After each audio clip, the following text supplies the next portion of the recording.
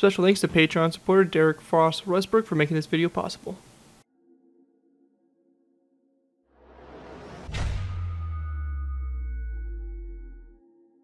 Hello ladies and gentlemen, Scared12 here bringing you another Minecraft BAFTA build tutorial. In this tutorial we'll be going ahead and building USS California CGN-36. The USS California CGN-36 is a lead ship of the California class of nuclear-powered guided missile cruisers. This was the sixth warship of the United States Navy to be named for the state of California. USS California and her sister ship USS South Carolina were equipped with two single-armed Mark 13 launchers fore and aft for the Standard missile, one ASROC missile launcher, and two Mark 141 launchers for the Harpoon missiles. These cruisers were equipped with two 5-inch 54 caliber Mark 45 guns rapid-fire cannons, fore and aft. The two cruisers also had a unique arrangement after their superstructure with a flight deck and lowerable safety fences. Both cruisers also had full suites of anti-submarine warfare equipment. Thus, these warships were designed to combat all threats in the air, on the surface, and underwater. The USS California in particular was ordered in 1968, it was laid down in 1970, and it was launched in September of 1971. It was later decommissioned in July 9th, 1999. So overall, really interesting cruiser and kind of the experimental phase of the United States Navy with trying to create nuclear-powered smaller warships. Obviously, this didn't really pan out too well as this Navy decided to go ahead and continue to go with conventional powered ships and leaving the nuclear powered really only to the large aircraft carriers, which I guess in a way does make sense.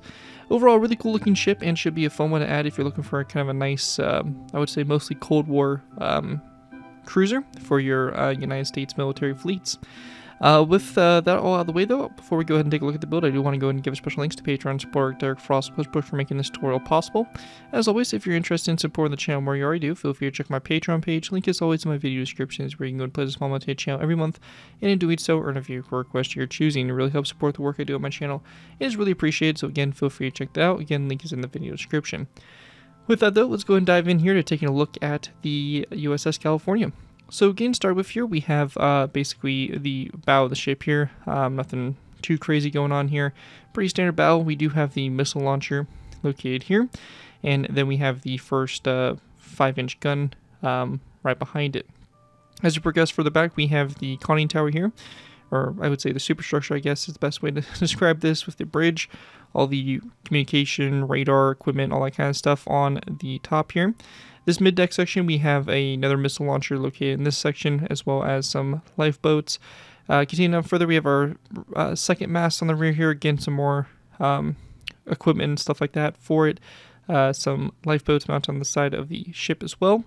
And we then have our 5-inch gun located on the back here, as well as our missile launcher and our landing pad on the back. Very interesting about this ship is it doesn't seem to actually have a hangar deck to actually store the helicopter, so kind of an interesting design, I guess, of not having that little hangar deck on the ship, but overall pretty interesting nonetheless.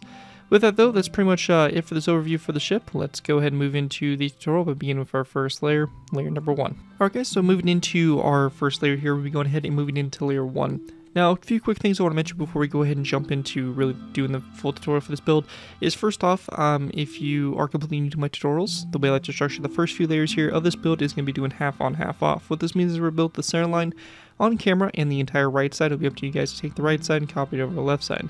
The ship is symmetrical, so whatever we do on one side will be done to the other. Just make sure you're paying close attention to what is going where. Also, to make sure that we build this ship correctly, we do want to make sure that we build this properly sitting in the water. I imagine most of you guys will want to build this in the water, so to make sure that you have layer 1 sitting properly, you can see the row of blue concrete here represents our water level. You can see here layer 1 sits one block beneath that, so directly underneath that first layer of water. So make sure that is correct, very important, because your ship will not sit properly if you do not position it correctly in the water. Once you have that squared away though, we can go ahead and jump into the tutorial. So to get started with here, we're going to go ahead and place down 2 red concrete blocks. Now coming off the red concrete block going forward, we're going to place down a skeleton skull. And then going ahead and going back from these 2 red concrete blocks, if you're on Java, we can place down 2 upside down pistons. Now if you're not on Java, instead of the 2 pistons here, I would instead place down maybe a brick upside down stair, so kind of like this, and then a brick top slab, or just 2 brick top slabs. Either one way will work. We have a special tool on Java where you can actually get rid of the top of the portion, or the pistons there, as you can see, so it kind of helps with the sloping here for this front little bulbous bow. But again, not a super important detail, especially if it's underwater, so you can use full blocks instead. After that's done, we're going to go to the side here of the red concrete blocks. We're going to place down 2 of these acacia wood trapdoors, as well as 2 acacia wood signs on the side here of the pistons. Like that, if you place down the stair or the top slab, don't place down the signs. After that, though, we're going to go ahead and then go back from these 2 blocks here with a row of top slabs of brick. This is going to go back a total of 26 blocks in length. So 26 top slabs going down the side here after these 2 blocks here, whether they be 2 top slabs, 1 stair and a top slab, or the 2 pistons. After that's done, we're going to then count back from this top slab here. So we have 1, 2, 3, 4, 5, 6, and our 7th top slab here. We're going to place down a brick top slab out to the side. And we're going to go then go back 1, 2, 3, 4, 5, 6, 7, 8, 9, 10, 11, 12, and 13 brick top slabs for the side row there. Once you have that all done there, you're going to go ahead and take what we did on the right side here, flip it over to the left side, make sure you take your acacia wood signs, transfer them over those trapdoors and this row of top slabs. But basically with layer 1 complete, that's what you should have for the top down view. Pretty simple, straightforward layer. And with that, we'll be going ahead and moving into our next layer, which will be layer number 2. Moving on to our next layer, we have layer number 2. For layer 2, we're going to start off by placing down a red stained glass pane on top of this red concrete block, and we're going to go and then take our red concrete and place down a row going all the way down the center for a total of 30. Then we're going to follow this up with 2 brick top slabs, and then a acacia wood trapdoor there on the very end of that center row, and that's going to complete our center line. Moving out to the sides here, we're going to start off by going ahead and going back to our 4th red concrete block there from the front. We're going to place down a red stained glass pane at the side, 1 more glass pane back, 2 brick walls, and then 1, 2, 3, 4, 5, 6, 7, 8, 9, 10, 11, 12, 13, 14, 15, 16, 17, 18, and 19 of these red concrete blocks back, followed by a brick upside down stair, a acacia wood fence gate, and then we're going to place down 2 end rods. If you do not have access to, or if you're not able to place down the end rods in the water, you can go ahead and place down fence gates that go all the way back of acacia wood, but end rods here, again, are going to be your best option. We're going to go then place down a birchwood slab here.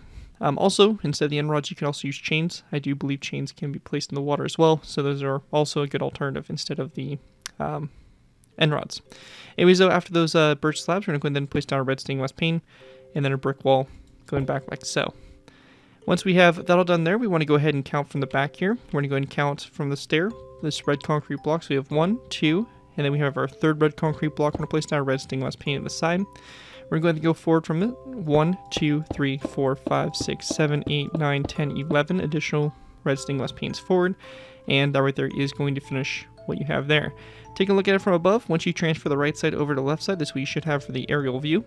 And that right there will conclude layer number 2 of the build. With that all complete, we'll be going ahead and moving on to our next layer, layer number 3. Moving into our next layer, we have layer number 3. For layer 3 to begin with, we're going to place down a stone block on top of this red stained glass pane here. And we want to go and then go back from the stone block an additional row of stone, or stone basically all the way back to this acacia wood trapdoor on the back here, which should be a total of 33 and 34 if we count the first block. So basically 34 blocks in total, going all the way down from the red stained glass pane, all the way back to this acacia wood trapdoor. After that, go ahead and go into the sides. We're going to go and grab ourselves some light gray stained glass panes. Starting off on our front here, we're going to go ahead and count back 1, 2, 3 in our 4th stone block. We're going to place down a light gray stained glass pane, followed by a second one, then 2 inside walls.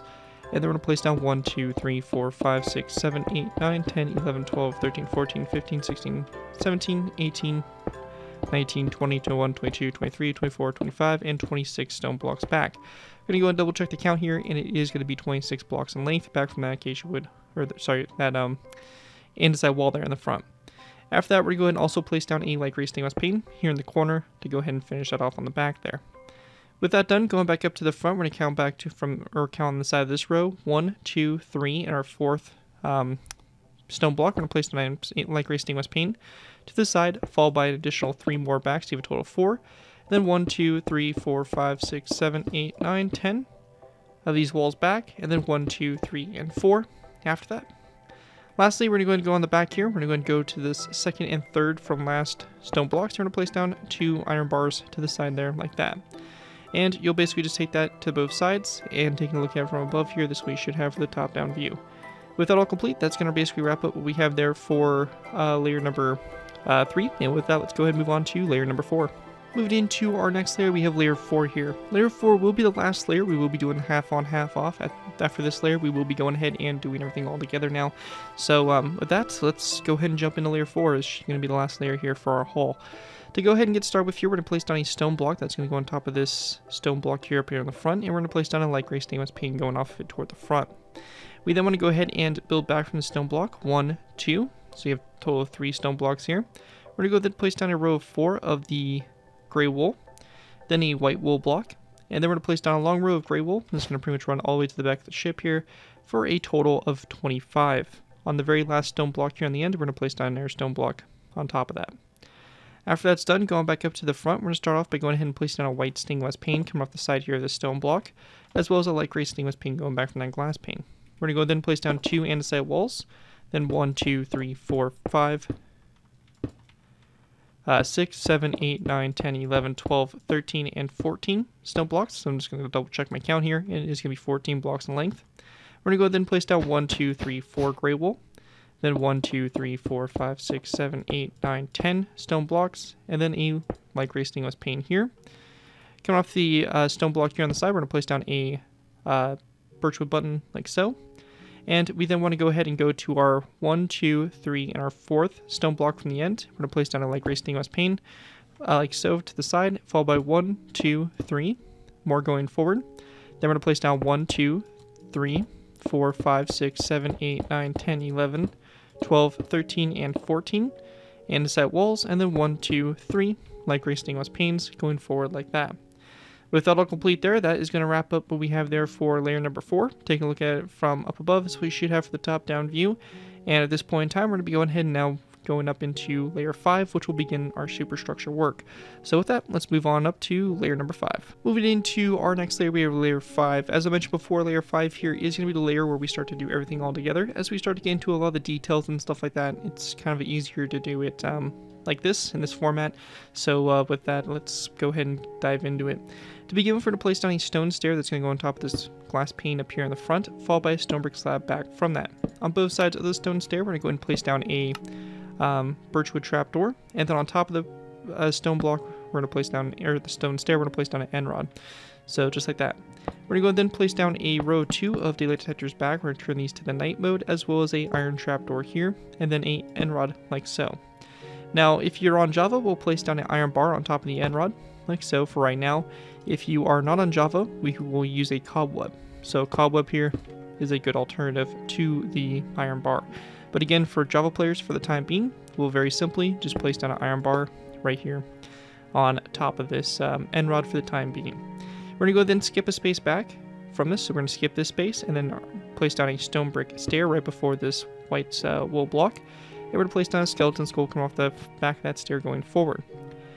We then want to go ahead and grab ourselves a stone brick wall. We're going to place down a stone brick wall here, and then we're going to go and place down an end rod coming off that stone brick wall like so.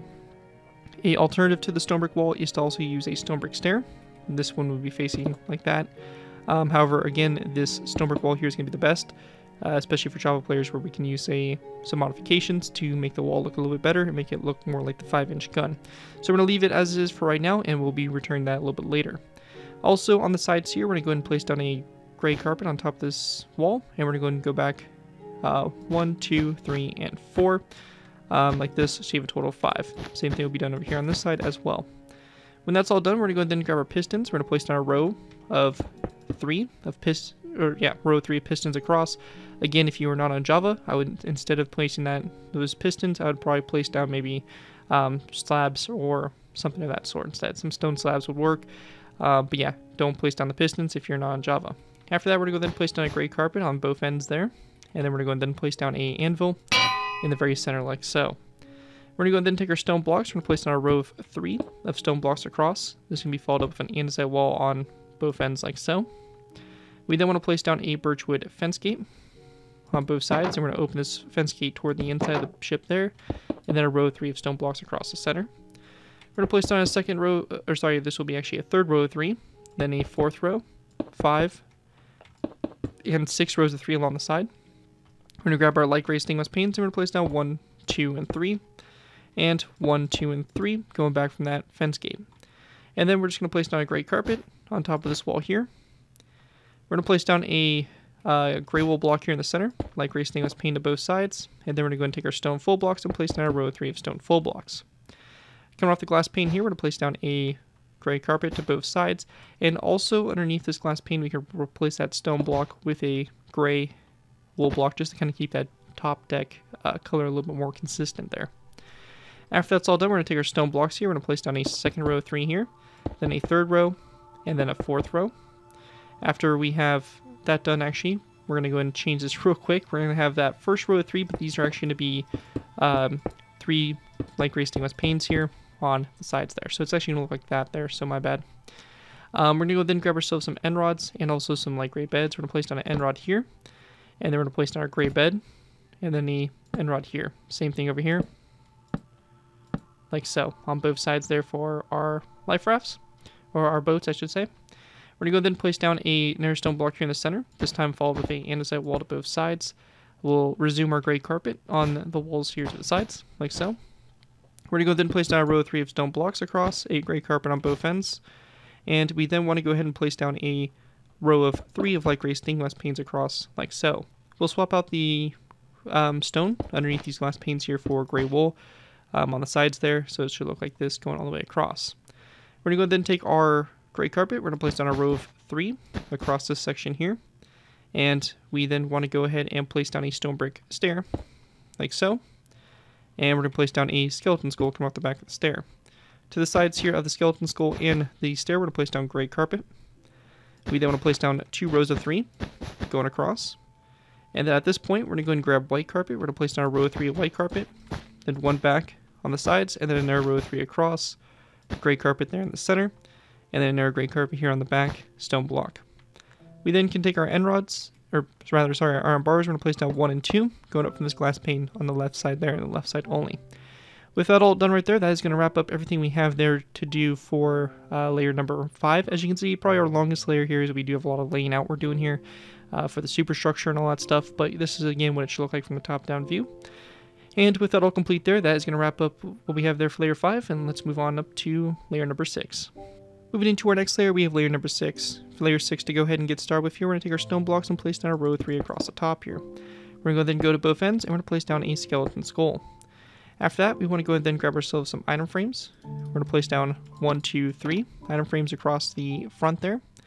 We'll go ahead and grab ourselves some black concrete, and we're going to place it in the middle item frame, and then we're going to go ahead and then grab ourselves some black beds, and we're going to place down black beds to the sides here in these item frames, and we'll rotate these so that they are sideways and the pillows are facing toward the middle.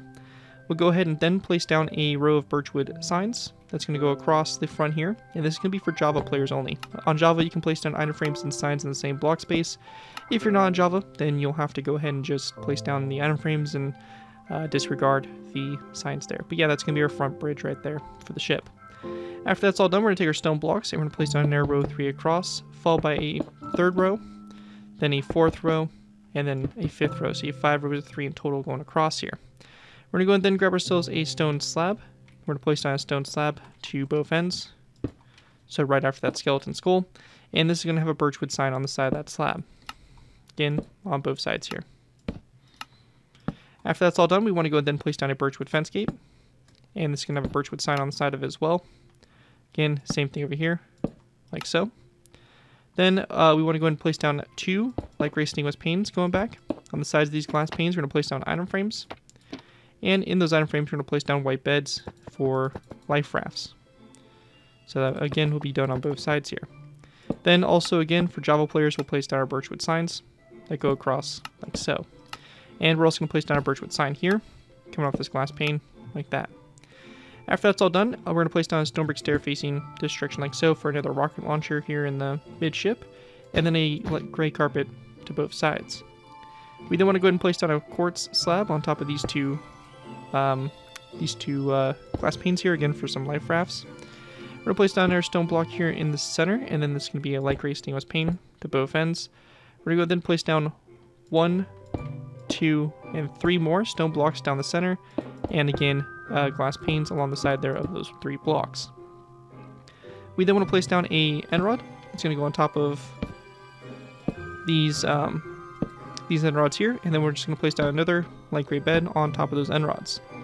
And just so I don't forget to do it also, we can go ahead and grab ourselves some string. So it might be better if I actually search for this. So we can use string here to kind of show a little bit of the rigging here for the lifeboats, and we can kind of place it down on top of the end rods and on top of the beds here, like this, going all the way across. So if you kind of get up close, you can see this, the little string there, like the rigging here for the, you know, boat launcher and all that stuff. So just a fun little thing I like to add there, just to give that a little bit of detail to kind of get in close, you'll be able to see. After that though, we're going to go and then place down a piston right here. If you do not have access to debug stick, instead of the piston, we will be using a, you can use a stair instead. That would probably work pretty good, I would say, for like a stone stair. I don't think I have one on hand here, so let me go and grab one real quick and just kind of show what I'm talking about. But yeah, instead of the piston, you can do a stone stair there instead. But again, piston here is going to be your best bet.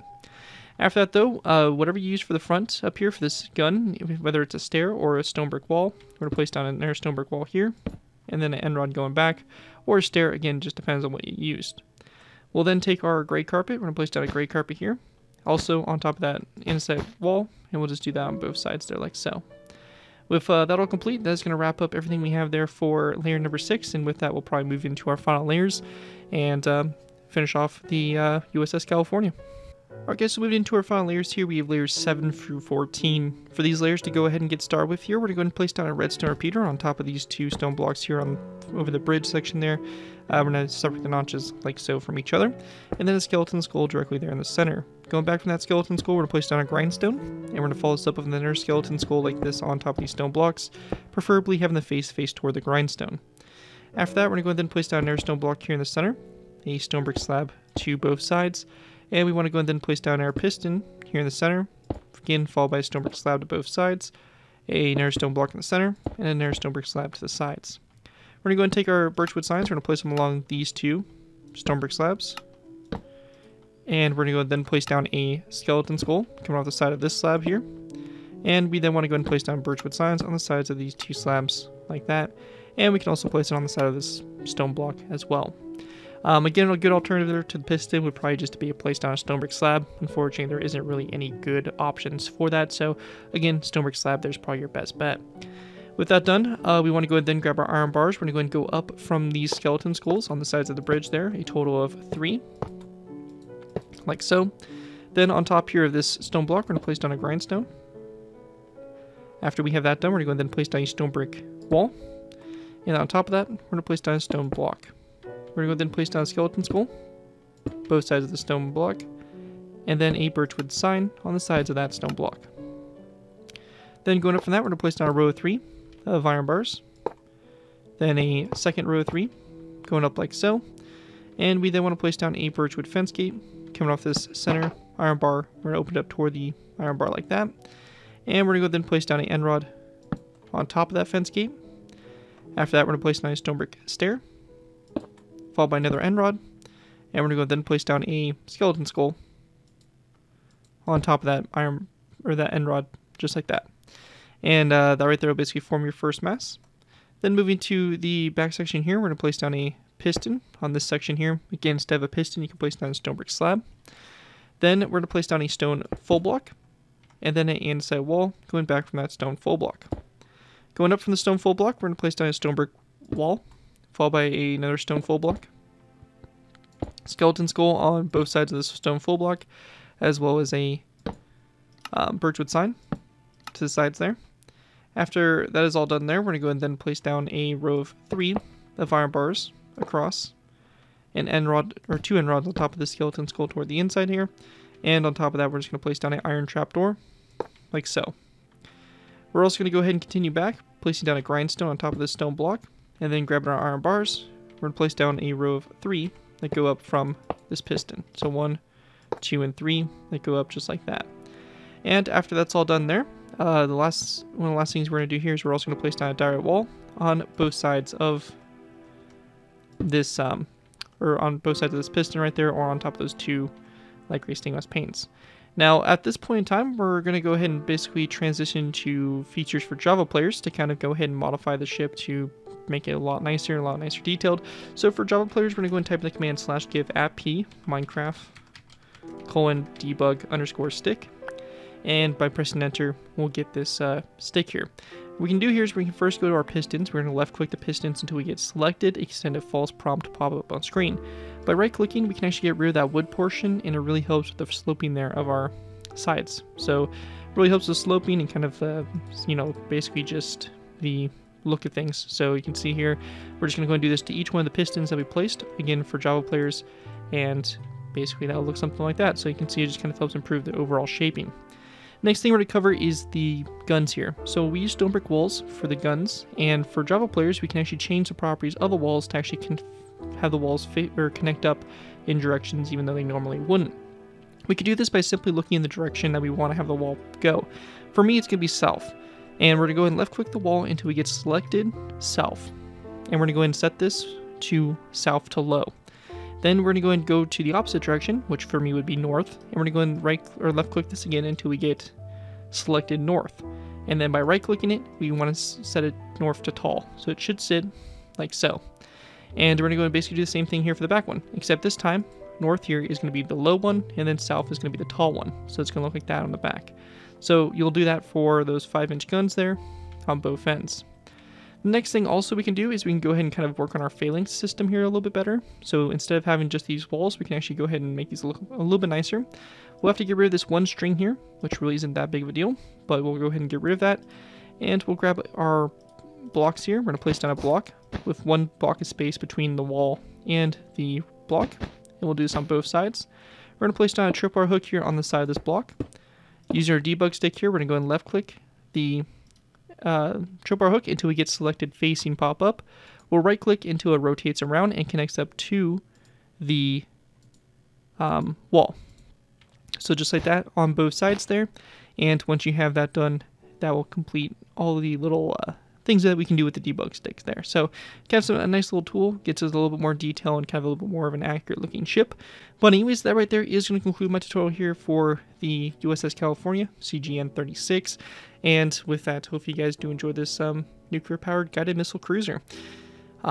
With that, again, if you do end up using this design, I do ask you guys to give me proper credit for it. This will be linked from a son of the build link to my channel or this video if this does appear on social media sites. As long as you guys give me proper credit for your free user for projects you guys are working on, overall enjoy the build, have fun with it, all that fun stuff. Again, big special thanks to Patreon supporter Derek Frost Westbrook for making this tutorial possible. And as always, if you're interested in supporting the channel more than you already do, feel free to check out my Patreon page. Link is always in my video description.